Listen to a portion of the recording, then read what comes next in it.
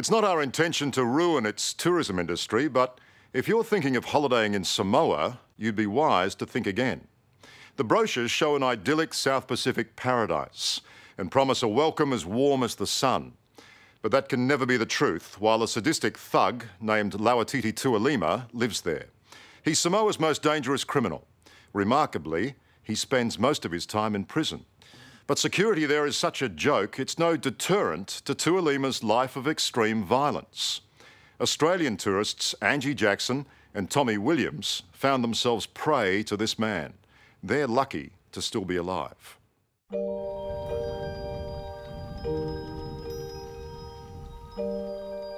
Drenched in the tropical sun, Samoa is a laid-back tourist paradise, a shining jewel in the South Pacific. It's the last place on Earth you'd expect to plead for your life.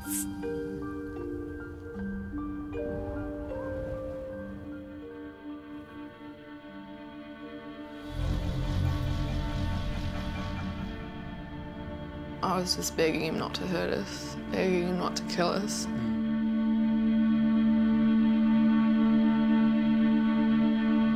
I was just like, this can't be the way we die. I want to see my family again.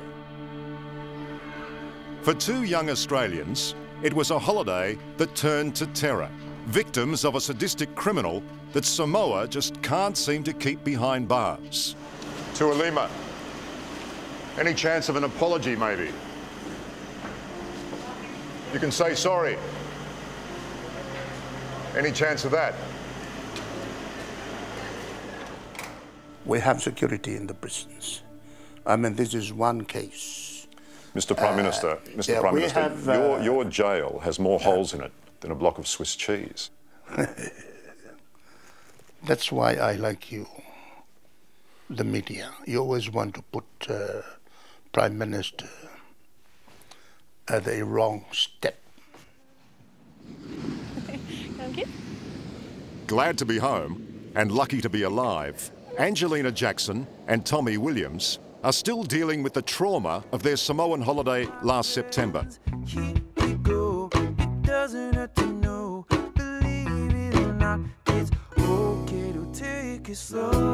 Seduced by the beauty of the TV tourist ads, it seemed like the perfect place for a fortnight's break. For the most part, our holiday was incredible. Yeah. The Samoan people were everything you imagine really islanders to be.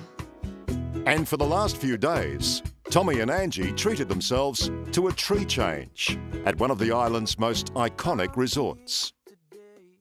You know, it's this huge house up, in this tree, and it was peaceful and, yeah, it was a really beautiful place to stay. Almost 3 stories up, and in the tangled roots of a 300-year-old banyan tree, it's easy to see just how special and unique this place is. The views here are to die for. For Angie and Tommy, that was almost true.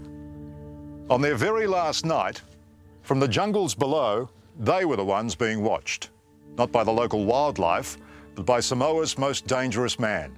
Completely unaware and unprepared, their idyllic holiday was about to become a desperate fight for survival.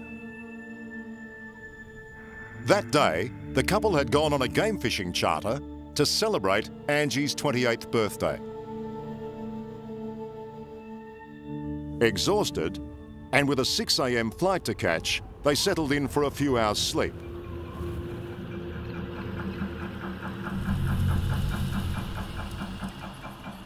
Down below, the would-be intruder was armed and preparing to climb the tree and slip inside.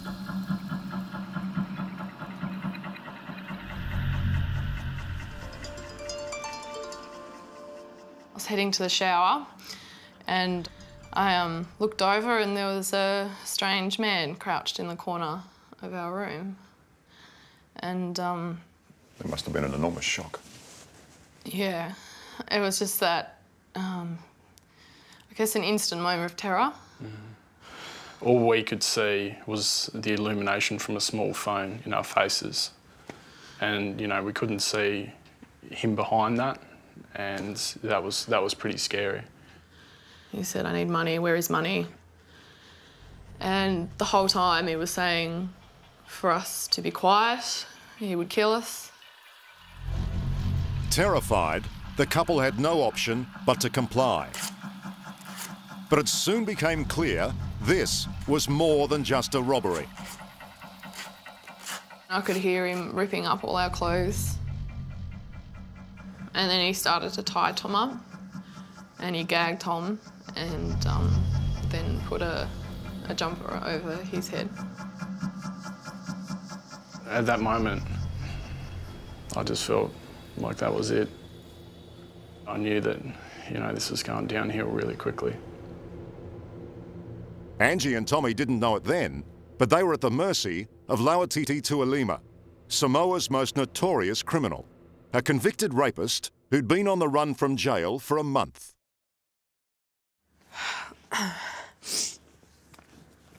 And so then he turned his attention to you, Angie. Yeah, once Tom was completely helpless, he came over to my side of the bed and like I felt his hand touch my back, and he asked me why I was crying. And I said, because I was scared. And he tied my hands up, but just my hands.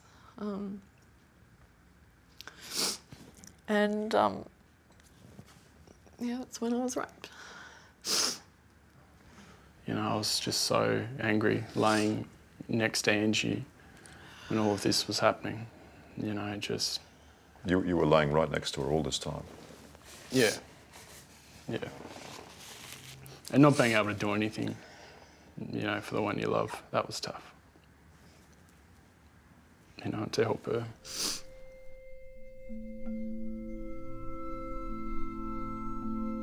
But in the darkness of the room, Tualima was about to make a crucial mistake.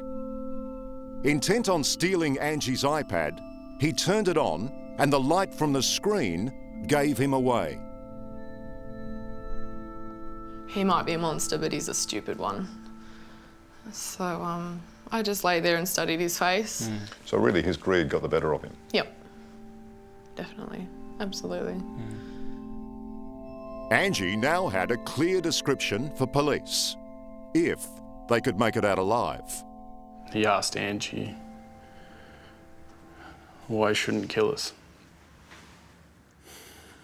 And I was just begging him not to hurt us, begging him not to kill us. And I was just like, this can't be the way we die. I want to see my family again. Sorry.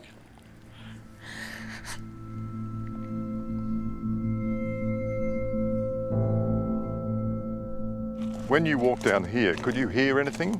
No, I didn't hear anything. But luck was on Tommy and Angie's side.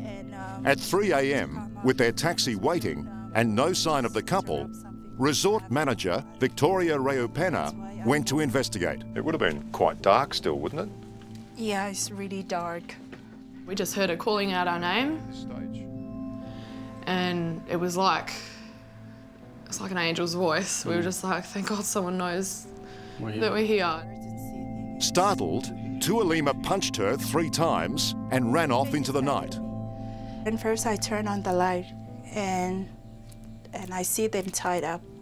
And Angelina is really crying, and my tears were coming down as well because I'm scared and I feel sorry for what happened to them. And she untied us, and she saved us, I guess. If Victoria hadn't have come, we would have been coming home in body bags. The attack on 2 tourists has sent shockwaves across Samoa. The issue isn't just Tualima, but this place. Tafiagata Prison, on the outskirts of the capital, Apia. Overcrowded and poorly run, escapes here are commonplace.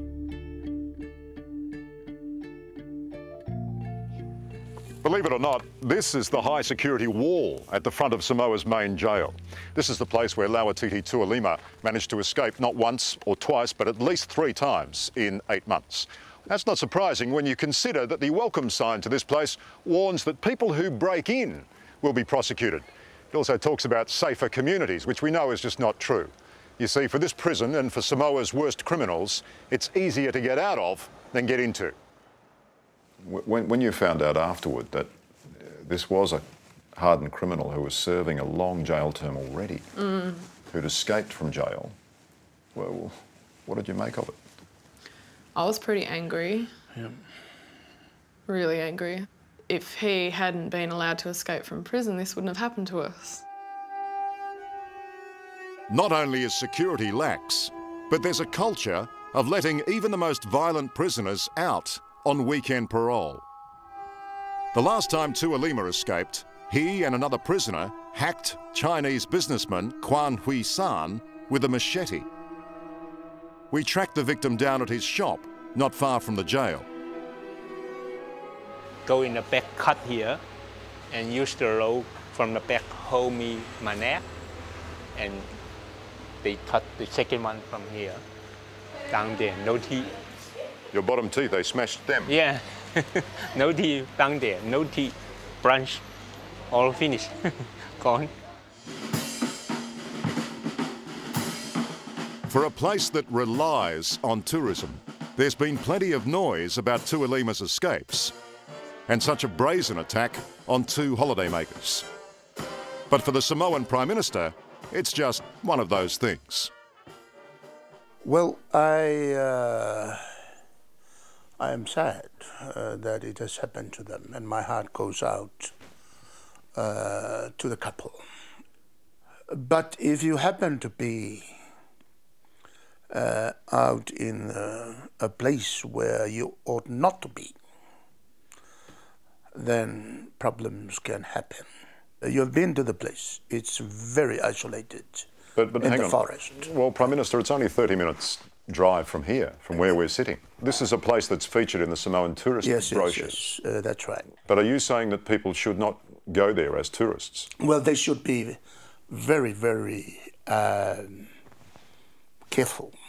Prime Minister, over the last 7 years, Australia has given you more than $15 million under the Samoa-Australia Police Partnership. That's an awful lot of money. Over $2 million a year from Australia, just on security and safety, for 7 years. But where's all that money gone if you can't even build a fence? There are fences there. Have you gone and seen the prison? Yes, the fence is pathetic, sir. Well, that is why we have decided to shift and build a new jail. So should tourists stay away in the meantime, before that prison is built? I don't think tourists will stay away. My message is stay where it is safe, here in town. So what do you think justice looks like? Too traumatised to return to Samoa, Angie and Tommy had been due to give evidence by video link, with the confronting prospect of being cross-examined by Tualima himself.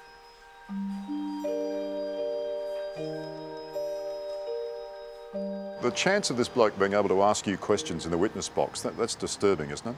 I'm not really happy about it, but it's the legal process in Samoa and we just have to respect that, I guess. Just have to tough it out. Yeah.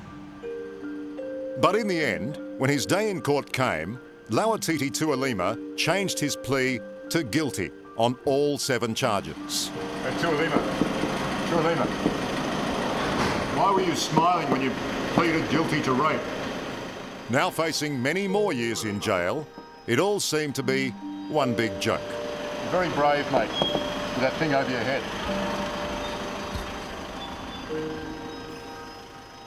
The best that we can hope for is that the prison conditions are improved, the security is improved, so that when he is put away for the rest of his life, he stays there. It's beautiful, isn't it? It's been a long and traumatic ordeal. But 9 months after being brutally attacked, Angie and Tommy are free to start rebuilding their lives. Given the state of that prison, you don't think it's safe for other tourists at the moment? No, definitely not. And, you know, the governing bodies for that prison should be ashamed with themselves, because not only do they endanger the lives of foreign tourists, but they're endangering the lives of their own community. And the Samoans don't deserve that.